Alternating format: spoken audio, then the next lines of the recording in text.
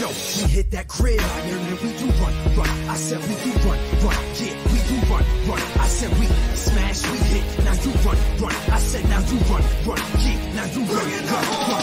We never slow down. Purple and gold now. Yeah, it's going down. Bring it home. Yeah, you better squad up. Go ahead, line them up. We getting fired up. Bring it home.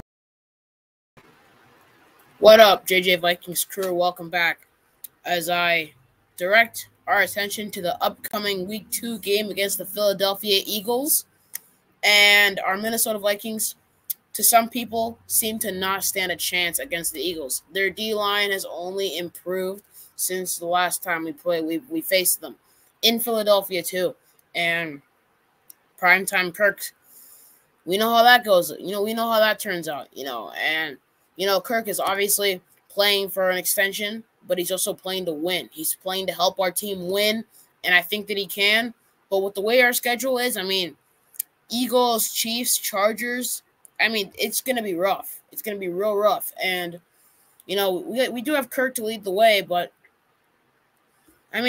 honestly, our general manager, Kwesi Adolfo-Mensah, who I love a lot, by the way, as well as Kevin O'Connell, but Kwesi, I think he should have addressed the O-line, the interior part of the O-line before the season. That part is pretty clear. There's no way that we can bring in Dalton Risner before the game. That's just not going to happen. We're going to have to work with the O-line that we have. We could try moving maybe we could move Blake Brandel to guard to try and see how that would work out. But the Eagles' offensive line, Fletcher Cox still plays at a high level. You have a lot of guys out there that do what they got to do. And Fletcher Cox is definitely one of them. I've seen him since 2017. He played amazingly in the 2018 Super Bowl. 2017 and 2018 were his breakout years, and he definitely assaulted the Vikings so much, especially their O-line. We saw Riley Reef having trouble with him. Pat Elflein, the interior of the offensive line. He's been giving the Vikings O-line trouble for so long. And we got to put an end to that. But with this kind of O-line, I don't know how. And no more tight end screens, okay? We saw how quick the Bucs defenders are, especially their linebackers. So the Eagles linebackers, they're going to be just as quick, if not quicker. So obviously, you don't want to make that mistake again. So no more tight end screens, okay? If it's 2nd and 10, throw the ball 10 yards or take a shot downfield. You saw Justin Jefferson. He was open, and we got to get him the ball a bit more. And by the way, last year, people saying, wow, how did I lose it that quickly? People were saying, Darius Slay locked down Justin Jefferson. Justin Jefferson was on clamps. He did not lock down Justin Jefferson, okay? The D-line did, okay?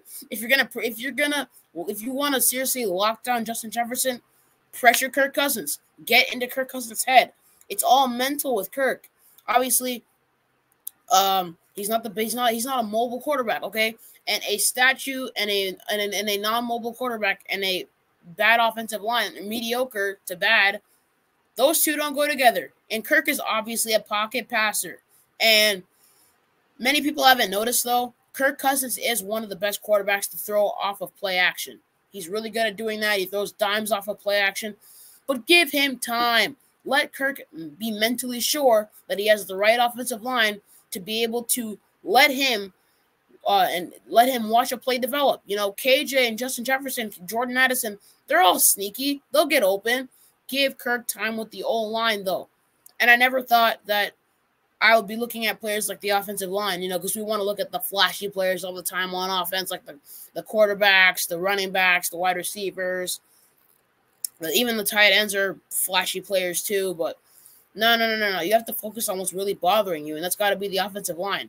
Obviously, there are also those tight end screens. And don't keep CJ Ham on the field for so long, please. I'm begging, because it's not going to work out for you if you keep him on the field for that long, But, hey, I still love Kwesi. I still love Kevin, Kirk, the whole coaching staff. But we got to figure something out, because Kevin O'Connell got out-coached, I'm not sure whether or not it was Jonathan Gannon that outcoached us. I don't know if he's the defensive coordinator or the head coach for I think he's the defensive coordinator for the Eagles right now. Yeah, well, last time we played the Eagles, Jonathan Gannon was definitely there. But our team is concerning. Our offensive line is concerning. I don't have much hope against the Eagles coming up. But I like to be that surprisingly optimistic fan. But you have to obviously know the critiques, and I as an analyst know the critiques, and I will critique the team anytime I can, even though I love them with all my heart, mind, brain, But overall, the offensive line is very concerning, and we do have like a slight chance, but it's not much to build on, But I think that Kevin O'Connell will definitely learn from the Vikings-Bucks game.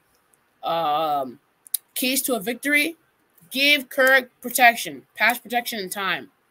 Don't try and force runs too much, okay? Don't try and do that. No more tight end screens, okay? And you also have to contain Jalen Hurts' QB scramble and his deep throws. Next, bench Ed Ingram, okay? Bench Ed Ingram. He made another stupid mistake after he said that he'd most likely be better this year. I don't really care if you say it's only week 1, okay? He had his time to progress. He had his time to improve, and he's not showing anything different. And this situation is not going to fix itself, okay? And that's my analyst side speaking. This situation is not going to fix itself. So, Ed Ingram, bye-bye. Most likely, bye-bye, so. Because there's no way. I mean, we did a okay to mediocre to blah job of containing Vita Vea. I don't quite remember him getting to Kirk Cousins, but he was sure close. He was definitely close. Can we contain Fletcher Cox, though, with the offensive line that we have? Can we contain that Eagles star offensive line, that superstar offensive line, or no, defensive line, my bad. Can we still contain that superstar defensive line of the Eagles with the way that our offensive line is? Can you sit down and tell me that we can honestly do that? Because I don't think we can. And as soon as one of those players gets into Kirk's head, it's over for us, And that's what locks down Justin Jefferson. Nothing else. Nothing else. So, it's tough. It's tough when you have a non-mobile quarterback, a pocket passer, and a bad O-line.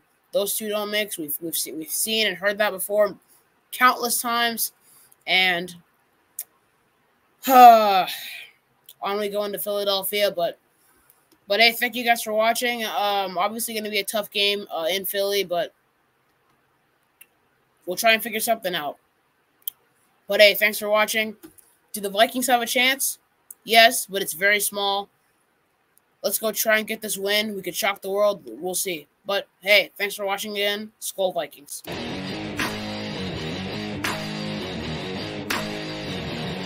Yo, we hit that gridiron and we do run. I said we do run. Yeah, we do run. I said we smash, we hit. Now you run.